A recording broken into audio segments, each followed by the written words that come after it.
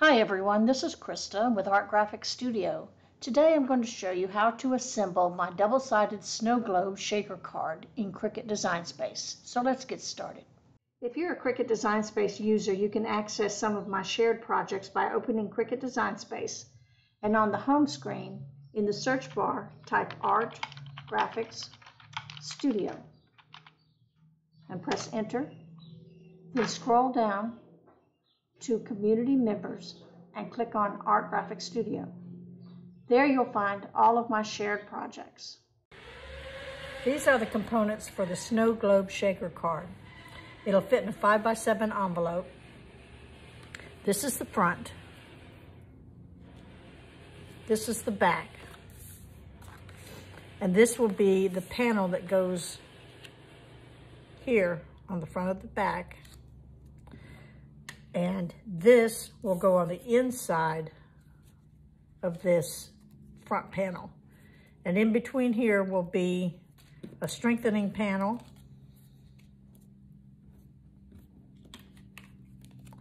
and a piece of acetate.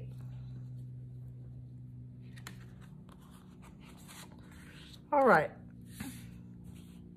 I'm also going to be using some foam beads for the shaker card and some foam snowflakes to go on the front of the card. There are only 2 score lines on the very front and the very back, and those will score and glued to each other.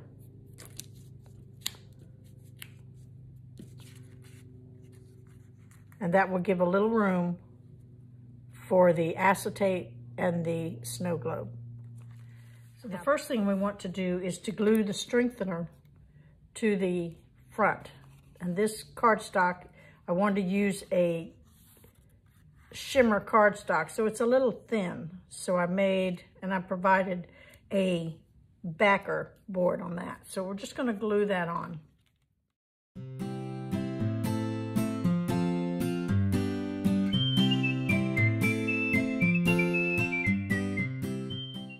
While that's drying, we will go ahead and put the front panel of the back on there, on the back. And you might want to be sure and check, because if it doesn't fit the same both ways. So make sure that you've got it turned the right way before you glue it down. All right, let's do that.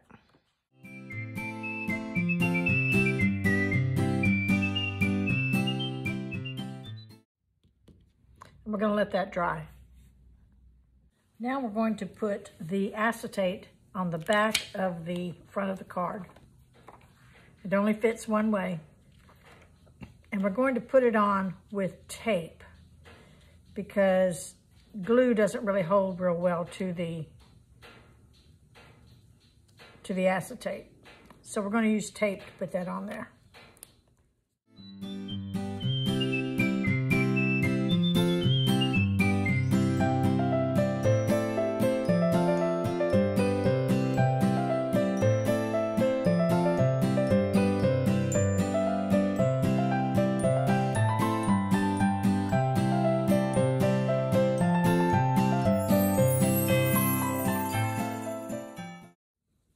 Make sure that the tape doesn't show from the other side. It doesn't. So now we'll take the backing off of the tape.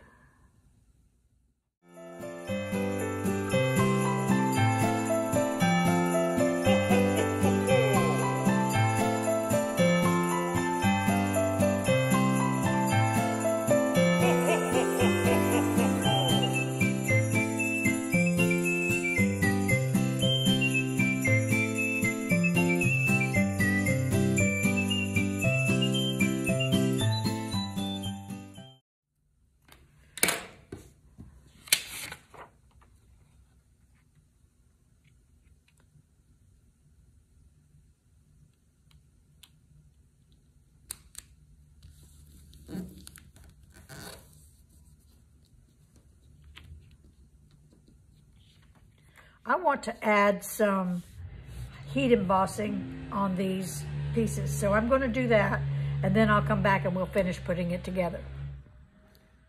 So we've got a double-sided tape on there, but before we pull that off, we want to either use a dryer sheet or some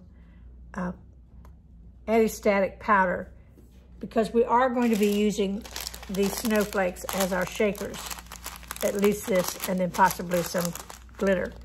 So we want to make sure that we don't have any sticky on here. Now, because these foam bits that are our shaker bits, when we put our bits in here, we're going to need to build it up. And I'm using this foam sticker tape, double-sided tape, and I am using the very narrow, the 1/8 inch, because I've got a narrow spot here. So I'm going to put this all around here in the narrow spot, and then I will use the 1/4 inch on this part down here. So I'll do that and we'll be right back. Now here I have put the 1/8 inch double wide and then the larger on, and I put the 1/8 inch around all the edges. You want to make sure that you don't see that on the outside. So I'm going to pull all the backer tape off, and I'm going to put another layer of the foam on here, because as I said, these little balls are a little bit thicker, so I don't want them stuck. So I'll do that and we'll continue after that. Now, you don't have to use to double up the foam tape if you don't want to. It just depends on what you're going to be using in here. You can just make it as thick as you need to in order to make what you're using work. So the next thing we're going to do is we're going to add our shaker bits.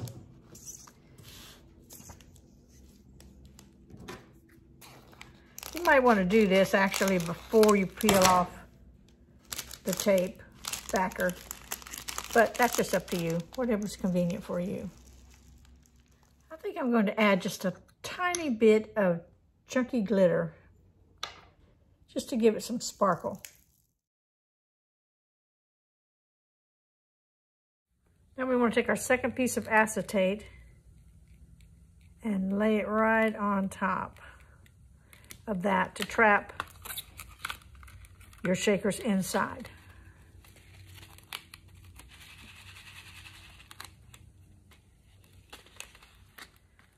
Now we're going to add the backing to it, but we're going to need to put some double-sided tape here because we will be adhering it to acetate. All right, here we go. Now we've got our see-through shaker card front. And when we put this together, you'll be able to see the background. And how we want to do that is we want to glue this little tab to this little tab, like so. So we're going to put some glue right there.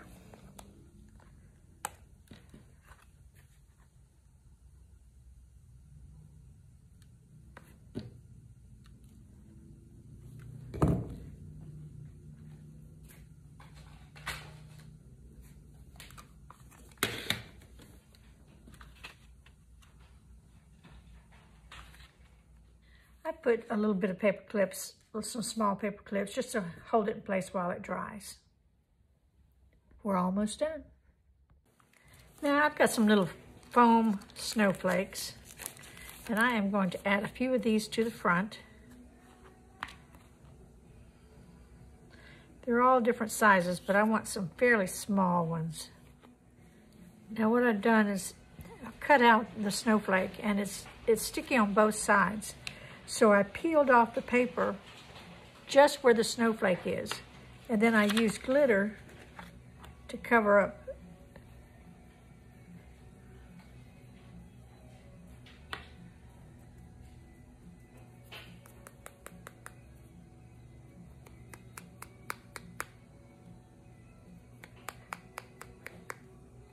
And then I'll peel the paper, the rest of the paper off, and set them in place. So once we've got the glitter on that, we want to remove the snowflake from the backing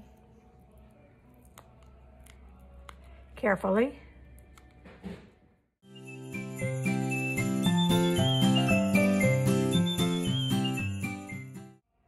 It's a bit tedious, but it's very pretty.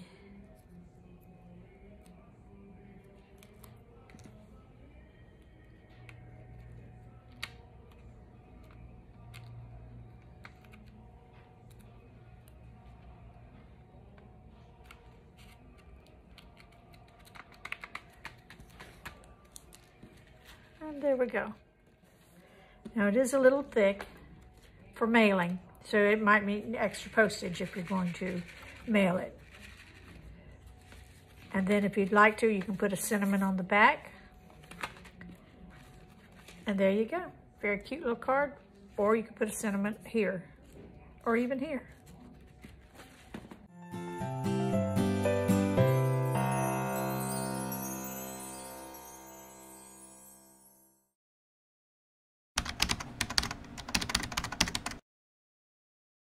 Thanks for watching, and if you find this video useful, don't forget to click the like, subscribe, and notification bell to stay informed about more exciting projects.